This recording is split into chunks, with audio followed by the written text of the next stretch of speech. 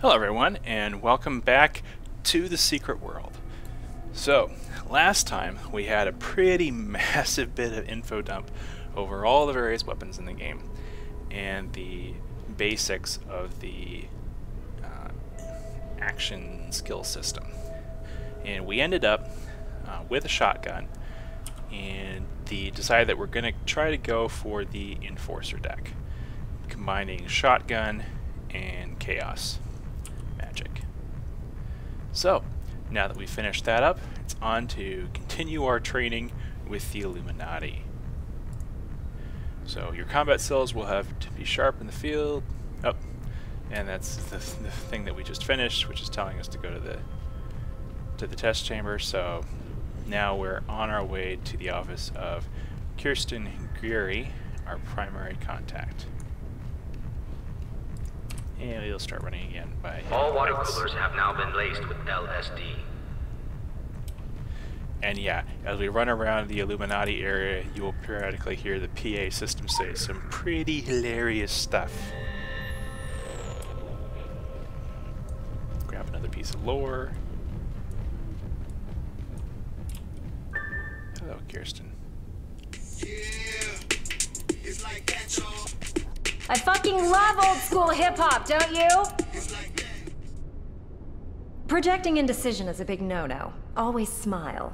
But this isn't another test. We don't do probation. You're either in or you're out. The Illuminati are very achievement-focused. It's like Xbox, only everything is hardcore. The ethic I really want to instill in you is to aim high and achieve even higher. It's not just in your best interest, it reflects on me, too, and that is super important. Make me look bad, I'll mount your head on my wall as an object lesson to the next fuck-up. God, it is so cute when you new guys think I'm kidding. Solomon Island. A little town and a preppy school with connections to us have kind of vanished off the coast of Maine. The people aren't a major deal. Do you know how many disappearances there are in the United States every year? We do. But our noses need to be totally clean on this one. The military are involved, and we have limited bandwidth to stall the shitheels at the DoD. Give an old dude a red button to press, it's like Viagra to them. I want you out on Solomon Island to assess the impact on our bottom line. You can skip the traffic and the quarantine by traveling through Agartha. Just use your initiative, but not too much initiative. That comes across as desperate. Ciao, ciao.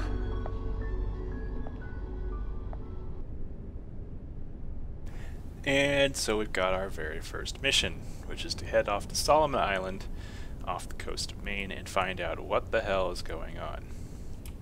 You'll notice over here that there is actually another mission here. And this is actually the mission to acquire one of the auxiliary weapons. You can see that it is rated as devastating, which means you probably should not be doing it. And it also says that you are not yet trusted enough for this assignment, which means that we basically need to increase our rank with our faction, which is currently the lowest rank, which is why we just have the standard Illuminati symbol. We could put our title as Gopher, which is essentially what our title currently is, if we wanted to. Off we go! And there's a little tutorial message about sprinting. And again, this is roughly the area, let's see, right about here, where other factions will be blocked off from entering.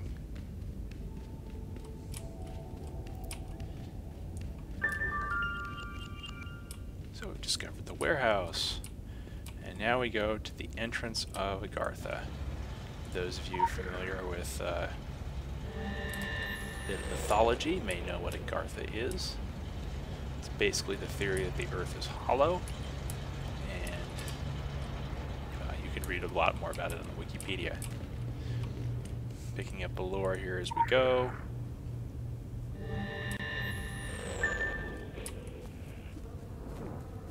They said there was a warehouse. And into Agartha.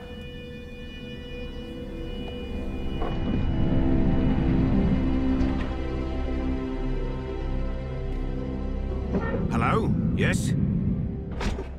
Now this is the Hollow Earth, Agartha.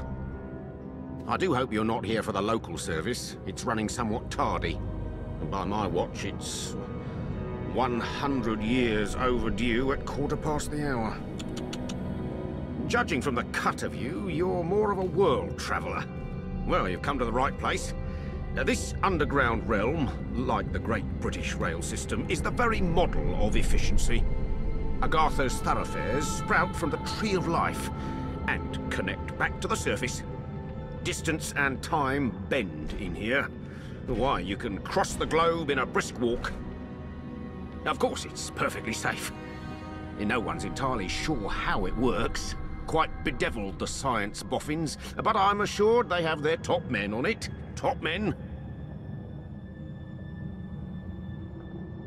Now, you'll need one of these. Mind your fingers. Thank you. Fascinating devices. Fortunately, there's still enough to hand out like sweets. Consider it your anchor to the hollow earth. It can return you here in a flash, proverbially and quite literally. Well then, onwards to the New England coast, what?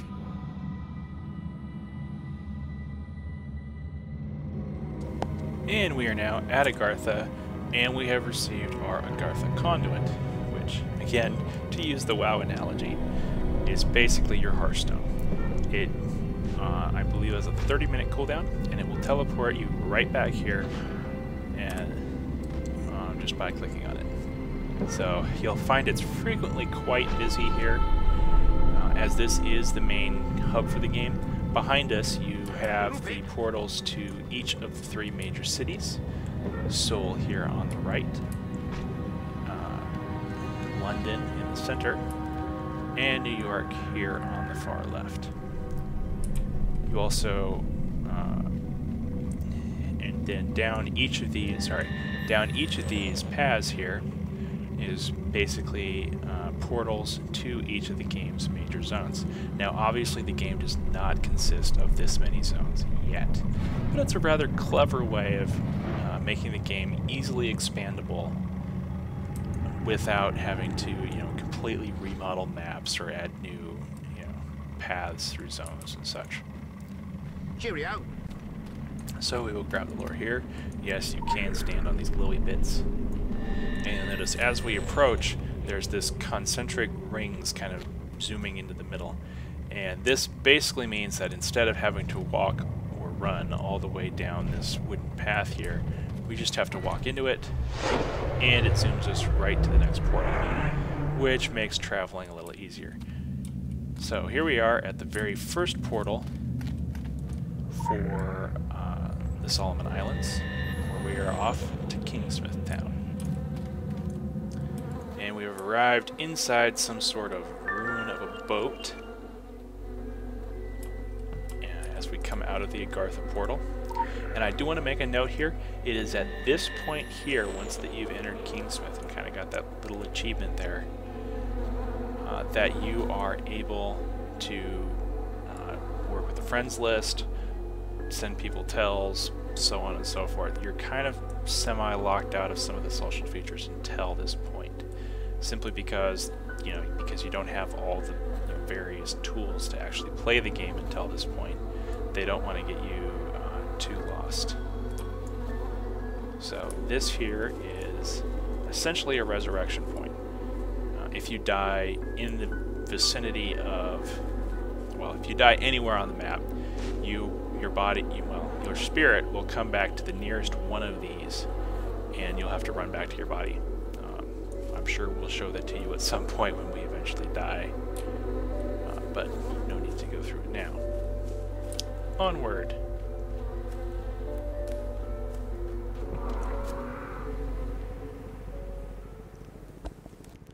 Oh, don't worry, kid. You haven't gone back in time. I just happen to be the last of the cowboys. Got your southern welcome right here. Mesquite beans, Texas style. Good ought to face evil on a full stomach. Name's Boone. I'm a troubleshooter.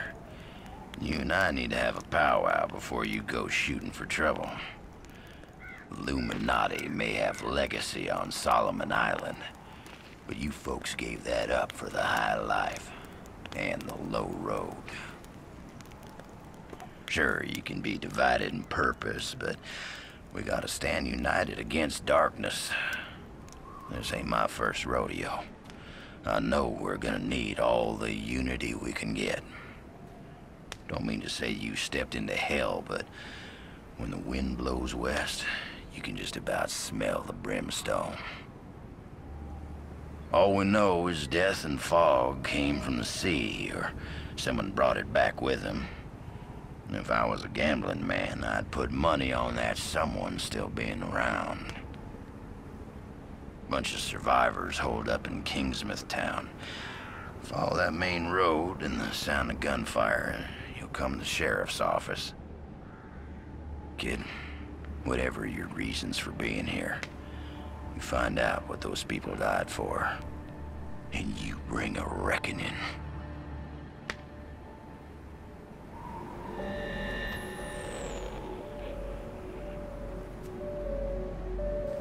Alright, so we've progressed our main quest here, which is Dawning of an Endless Night. Kingsmouth, a once peaceful town in New England, has been overrun by the living dead. The survivors are holed up at the sheriff's office. Question them to learn more about this undead infestation. Tier 1. Jack Boone talked about how death and fog came to Solomon Island from the sea, and that someone brought it back with them. He believes that someone is still around, and that whatever the reasons anyone might have for being here, they should find out what the fog is, how it came, and what the people of Kingsmouth died for. He said that the few survivors are mostly gathered to the east at the sheriff's office in Kingsmouth. So our objective is to go to the sheriff's office in Kingsmouth. So, this will also be kind of our first introduction to the questing system at large. So you'll notice that our story quest here has this cyan colored button with a movie reel icon. And then Jack Boone has a quest here with a red icon, with kind of a running man with a gun icon on it. And you'll notice that we have one here with a red background labeled main mission. So we're actually able to, we have an available slot here, so we can pick up Jack's quest for a fistful of zombies, which we will do so. Jack Boone has a zombie problem. He shoots them, but they keep coming back. Finding out more about the zombies, which makes them tick, can go a long way towards solving that problem.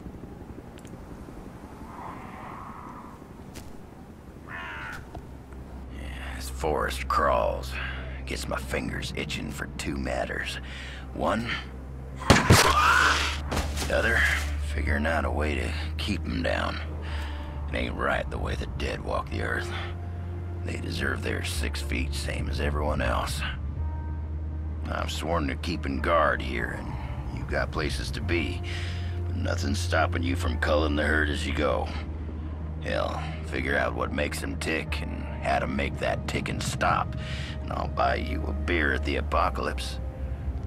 So go on, kid. Saddle up. The end of the world waits for no man.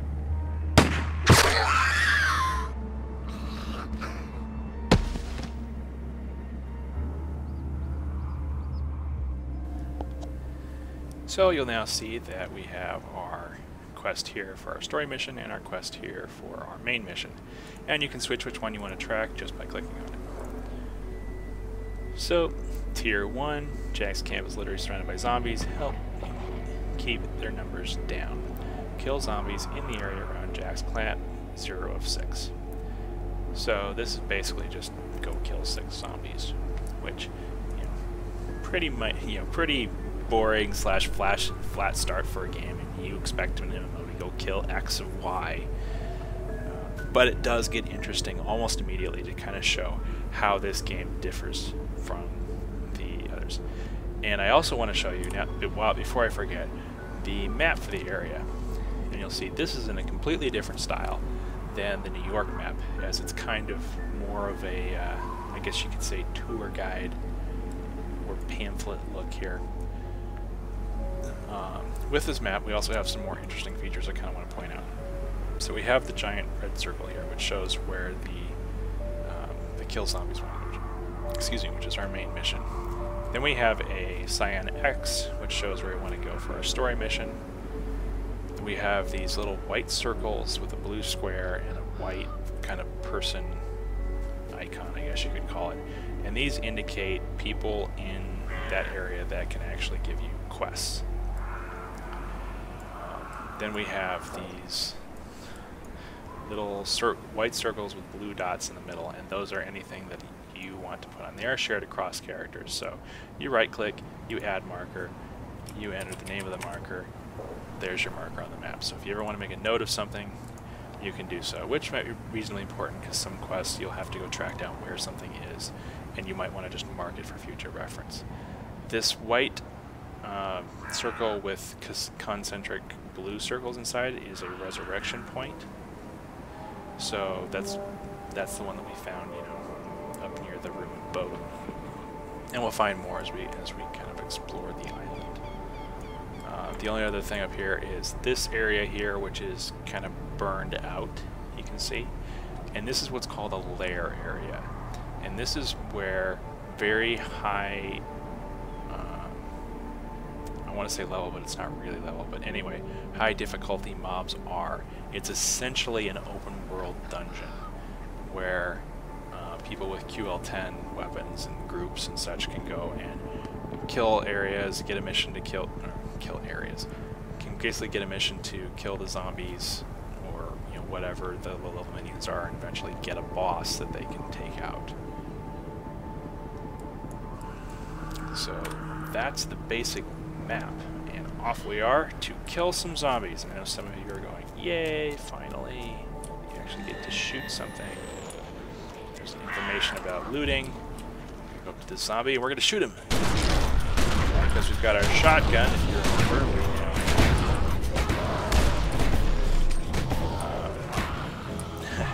We can do damage to multiples of them. There we go, 3 zombies down. Didn't take too much damage. Getting some XP here, or an XP bar. There's a blue line going across. There's a yellow tick mark here and here, which indicate the point at which we get an ability point.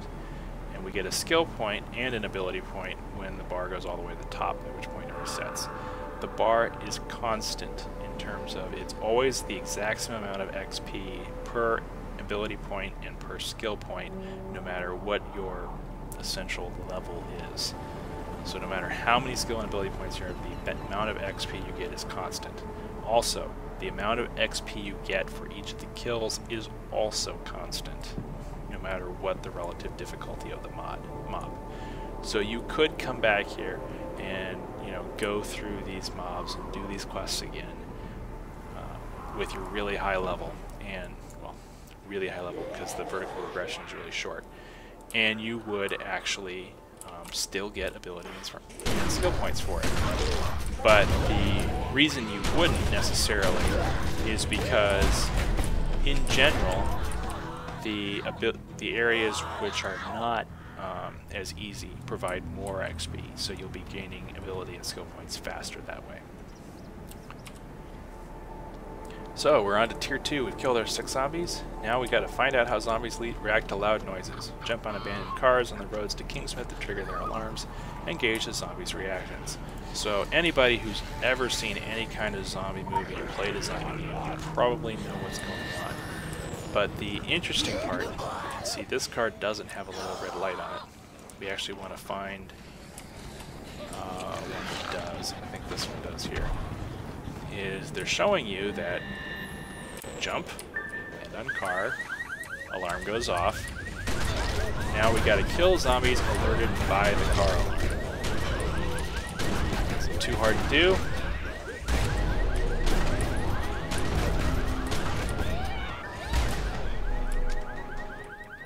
And we got 6. Now, one thing you may not know is that whenever you see a car in the zones with that little red flashing light in the windshield, you can jump on it to attract zombies, intentionally or unintentionally. So not only is the quest immediately mixing things up by making, you know, not just kill 6 zombies, it's kill 6 zombies after doing this, kill 6 zombies after doing that. For example, here's our next tier. Zombies are attracted to loud noises. Now find out if zombies are affected by fire. Ignite gas cans found on the road and draw zombies into the fire. So this shows you another thing that you can do. You can find zombies, you can get their attention, and then you can go over here and use items in the world.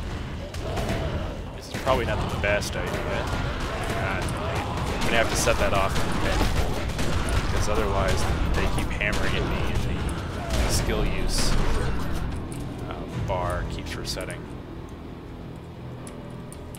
And you'll notice I got a ability point now for going over that yellow tick mark. So, in fact, one thing that they're kind of hinting at here, because there's a car here with a red light flashing, watch this. Use the can of gasoline. Can will ignite, and jump on the car. Not only does it set off the car alarm, attracting zombies to the fire, thereby comboing the two things. The thing that we just learned with the cars, with the new thing. Now I'm on fire, which is not necessarily an ideal situation to be in. But fortunately, you know, I recovered pretty quickly. Onward to the next tier. So the fire affected the zombies, but it didn't stop them completely. Next, investigate their feeding habits. Examine one of the half-eaten corpses on the side of the road. And as we're running along, we notice here's something with a green icon with a box on it. These missions, if you'll notice the color, matches up with the 3 side mission slots. So we can have 3 of these at a time. These don't have cutscenes associated with them. They're pretty small, and for the most part are intended to give you something additional to do in the area, or to take you to another quest giver. This one's Bullets for Andy. Normal difficulty. A note on the dead policeman's hands asks him to get more ammunition and then return to the sheriff's office ASAP. The policeman obviously can't return, but the ammo is still direly needed. Tier 1. The note says, don't try to be a hero, just get all the ammo you can find and get the hell back here. Lives depend on it. The note is signed Deputy Andy. The sheriff's office in town is clearly in distress. You better grab the ammo from the pickup and find Deputy Andy. So we're going to accept that, and the ammo's right here, so we're going to pick that up. And our next is to find Deputy Andy. But we're also got this red quest here, so we're going to switch back to the red quest before we go to Deputy Andy, and we want to examine one of these half-eaten corpses here. But first, we got to clear it of zombies.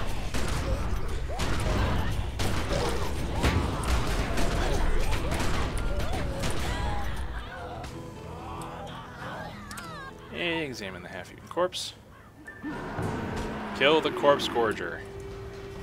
And here's a big baddie. And you can see that white chalk outline with the other white chalk outline slowly filling it. That indicates an ability you want to avoid. So the outer white chalk line shows the extent and area of which the ability will affect. The inner one is essentially the casting bar. So when the 2 chalk outlines meet, then the ability will go off and you probably don't want to be inside it. So now we're going to go look for survivors in Kingsmouth Town. The tutorial that it was noting was the ability for you to dodge. Now you have 2 options. You can double tap a direction to dodge, or you can hold down shift and hit the direction to dodge. Now I can't dodge at the moment because my active dodge bar is recharging. But if you're finding yourself in one of those white chalk outlines, you need to get out fast, then do that. And actually it's hold direction, then tap shift to dodge out of the way.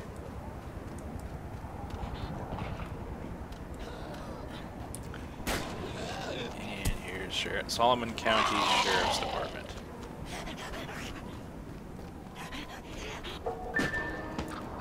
Says we now recommend Animal Well, Elm Street. So we've changed which animal well, or it's given us a new animal well for us to resurrect at if we were to die, which is this one here. Now, we've finished our very first quest, and you'll notice over here is send report. So you know that cell phone that we got? Well, instead of having to run all the way back to the Illuminati headquarters, or in this case, back to Jack Boone, to turn in the quest, we just click send report and use our phone to send a report back to the Illuminati headquarters telling them, hey, this is what we discovered about the zombies. They give us a bit of flavor text, which varies depending on which faction you are, and you get your rewards, and sometimes, like in this case, the ability to choose a reward. Good job. Your findings fit with what we know about the reanimated dead. They're a total bitch, but you should have no trouble outwitting them tactically. We're familiar with 2 types. The recent dead are quicker, the long buried show less spunk, but pose a more significant numbers problem.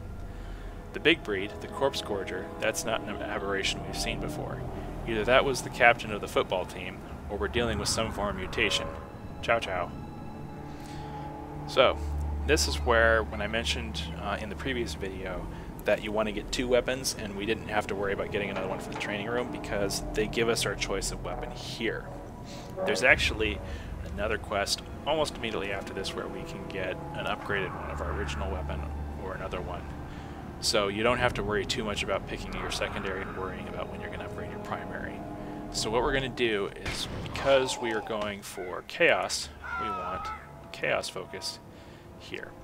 Now you'll notice that this is a QL1 weapon, and in red it says requires Chaos skill 1. So we're going to collect that. And you'll remember I mentioned that I was holding on to that skill point, and this is why. Because now that I've got my Chaos weapon, I can't actually use it until I have a skill equal or greater than the Chaos weapon's quality level. But since I banked that point, I can now put a point into the Chaos, because I've now got that at first, and immediately equip the weapon, without having to, say, go out and do another quest or kill some zombies to get another skill point to equip the weapon that I just obtained. So Chaos has 2 tracks, damage and survivability. Chaos, by the way, is also kind of the tanky magic ability. So, damage, Calamity. Your Chaos abilities have a 10% chance to trigger the Calamity effect, dealing 31 magical damage. So, you have a chance to deal additional damage on hit. Survivability. When you evade an attack, you receive the Fleeting Fortress effect, causing the next attack against you to deal 18% less damage. So, Chaos tanking, as you can see, is probably going to be based around evasion. So we're going to put a point into damage because we really just want to, hit things really hard. And we still have our 2 points here. So in order to actually do something with our Chaos weapon, we're going to buy a couple of points. We can, let's see, what do we got? We can grab a builder and a passive, or we can get a passive and, well, they're both builders, so we may not be particularly interested in equipping each of them immediately. But Call for Eris here is a Chaos resource consumer, and it's only 3 AP in, so let's actually progress towards that. We probably, even though it automatically equipped it, we probably won't use Hand of Change that much, but we will grab Call for Eris next time we get an AP, which will allow us to consume the resources that we're building with our builder.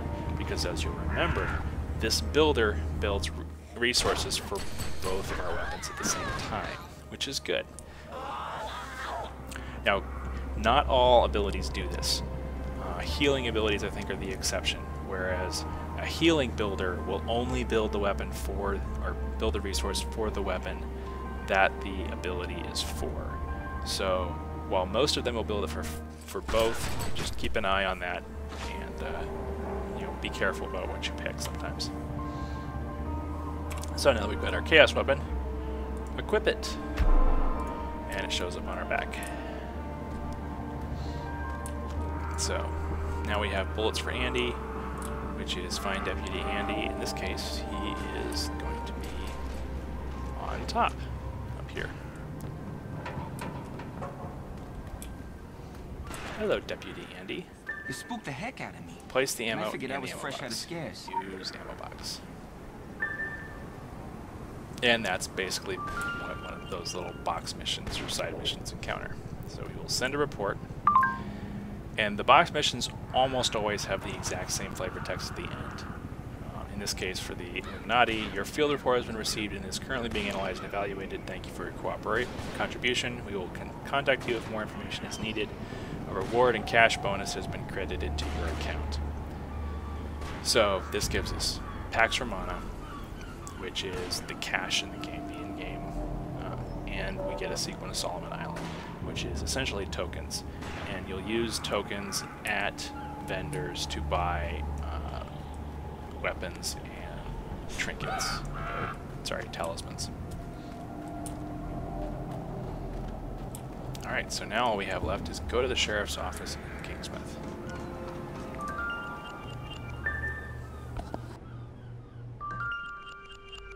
Heck if I know where you folks keep coming from. But anyone who walks through that door alive pretty much gets my amnesty. Something in your past colors you sourly to a badge, I'd ask you to call it quits in return. We agreeable? Well then, I'm Sheriff Bannerman, and this down-home little state of emergency is what's left of my jurisdiction. Sure, we tried to hold as much of the town as we could at first. More out of nostalgia than any civil defense plan. I won't tell you Kingsmouth was a slice of heaven in a snow globe, but it was ours. Now it ain't. There was always something running under in this town. Maybe what's spilled out now. If that's how it works, I couldn't say hand on heart we didn't have it coming. But that fog, and the things in it, they didn't pick and choose when they came in. Most folks didn't stand a chance. Now, I can see you're armed. I won't kick up any fuss about that. Straight truth is, you'll need to be. Just don't go thinking that means you're deputized as such. Heaven knows if there was ever a time and a place for the right to bear 'em, you're looking at it. Henry has his word of God, that Roger woman has her crystal ball, and Norma out on the point's got a 12 gauge. My money's on Norma.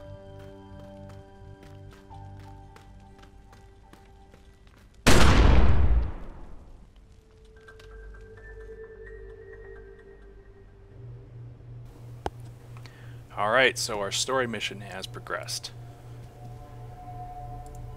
Tier 2. Helen Bannerman is in a state of emergency. Most of Kingsmouth is gone, overrun by fog and zombies, and she was happy to see anyone armed and ready to fight. There was always a darkness to Kingsmouth, she said, and she believes there's a chance that may have brought this upon themselves. So locate Kingsmouth survivors to learn more about the fog. Now, again, this is a case where the map is not going to tell you where to go.